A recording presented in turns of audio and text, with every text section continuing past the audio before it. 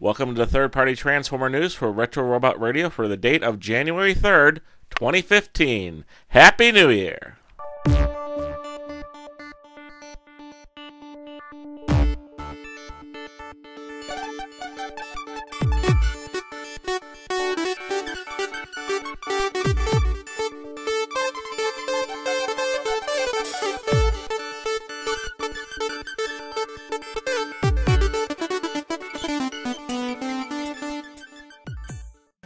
Alright, Badcube has been showing off some more images of their upcoming War Dog figure, who's supposed to be their version of a masterpiece Warpath.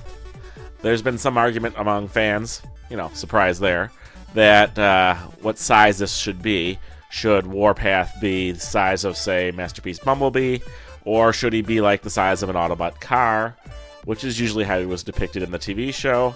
I'm going to guess that they're going to make this about a Voyager size, a bit bigger than their Brawny and Backland figures, and so that would make it a Voyager, probably standing eye to eye with Prowl, but we'll have to see what happens when it comes out. According to the manufacturers, we'll be seeing the first test shots of this later this month. Beelzeboss has shown off some more images of their Mad Machine, an immobilizer accessory for Masterpiece Wheeljack that'll be coming out soon, and also another piece. It's a little add-on for the Generations Nightbeat figure that gives it a chest that looks more like the original G1 toy. Dr. Wu has shown off some package images of their upcoming new partner set, the set of replacement heads for the exosuit that comes with Masterpiece Bumblebee. You have to get two of these if you want to make both characters, of course, but some people have already started selling those on eBay, so check out there. Iron Factory showed off the test shots of their upcoming Blaster, Steeljaw, and Ramhorn inspired figures. As you can see here, they each kind of transform into a tank. There's Blaster, and there's the Steeljaw. And the two animals will, of course, combine into a throne for Blaster to sit on. Mastermind Creations showed off their Sphinx figure, who is a masterpiece version of Mirage. There have been much debate lately, especially about his head, as to whether or not that's how people want to see it as a toy. But, you got two choices. You got this and you got the DX9 one. So pick one and enjoy. Or if you're like me, you already have your Classics Mirage, and that's pretty much what you wanted. Mastermind Creation also showed off some nearly finished images of their Syndicus figure, who is one of their DJD-inspired figures. I think this is a guy named Voss, who transforms into a rifle. And as you can see, here's his alt mode. Perfect Effect showed off a set of hands and feet for the Combiner Wars figures. Actually, these are just on 5mm pegs. People were all, oh my god, how did they make this so fast? Well, geez, they're 5mm pegs. They could have built them after they saw the first photograph of the Combiner Wars figure and pretty much finished before they came out. Yeah, these are a articulated set of hands and a nice set of feet for the Combiners. I'm assuming they're going to come out in different colors for Superion and Menasor and maybe some others. And yes, they all transform. Each of the hands turns into a pistol, and each of the feet split apart into these little chain guns. Or miniguns, what do you want to call them. And they do combine into the alt modes as well. So you'll end up with some really heavily armored Combiner Wars figures. Perfect Effect also showed off two of its upcoming figures that are about ready for release. Deathstalker and something or other that I can't read again. And these are miniature versions of Scorponok and Black Zarek. They actually are working headmasters, and they transform into Scorpion modes. I don't think they have a city mode, at least that I've seen. But as you can see here, we have their robot modes. And the heads, I'm told, actually work on the G1 toys. So you can use these as replacement heads and just toss the little deformed bodies if you want. And these will be the same heads that come out on the full-sized version of the figures that aren't super deformed. That'll be coming out later, which is kind of cool. And here's the alt modes. Planet X showed off its upcoming figure, who is based on Fall of Cybertron Slug, the space Triceratops. You can see him compared to their Neptune figure, who is in robot mode. And he has a rifle and sword accessory. And here's a little sample of what the space dinosaur mode will look like. Ladies and gentlemen, now approaching the field of battle, hailing from the planet Yarsley and weighing in at 295 kilos, the mighty Muscules, son of Testosteros!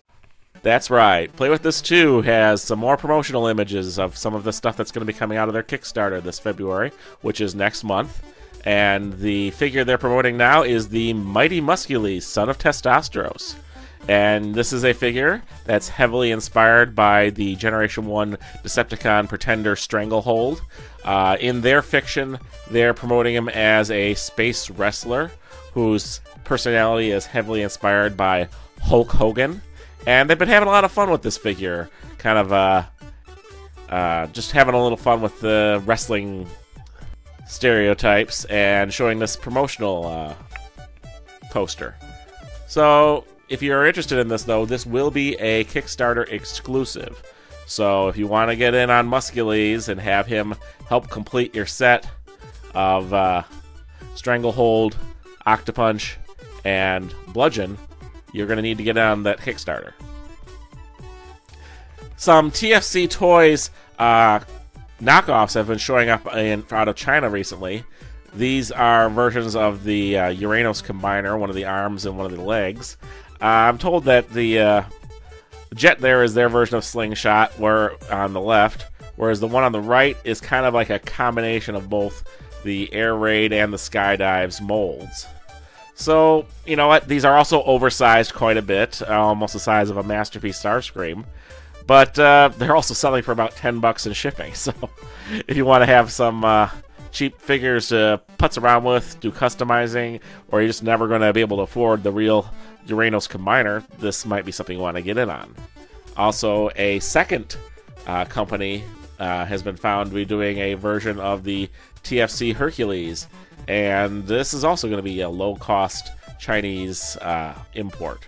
So we're going to be getting news on that soon. According to the Taobao sources I found, it should be coming out next month. Here you can see the alt modes on the figure. X2 Toys has shown in-package and final product images of their Rotor and Furrow.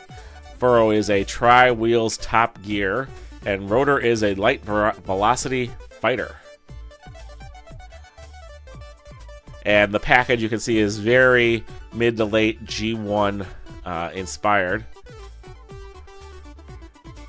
And one of the cool things they showed off is that the two figures and their little transforming Ravage inspired figure all combine. So you can have your jet car, lion, gun thingy. Yes, you know, because those are cool. Some updates on my YouTube channel since my last episode. I've posted 3 new Chinese reviews. One is of Space Brave's Strong Storm and Railstorm, which are the oversized knockoffs of the Uranos limbs. Another one is a review of the DX9 War and Pocket Metal Lance and Plague. That's their versions of Ratchet and Scourge. And the third one is a review of the Age of Extinction, Evasion Optimus, Galvatron, and Hound knockoff figures that are coming out of China. So if you want to check those out, they're online on my YouTube channel.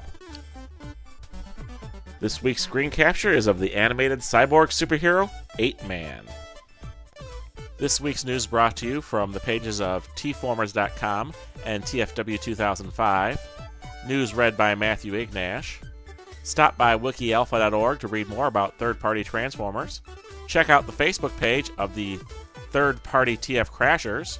And then come on by the Retro Robot Radio YouTube channel and subscribe.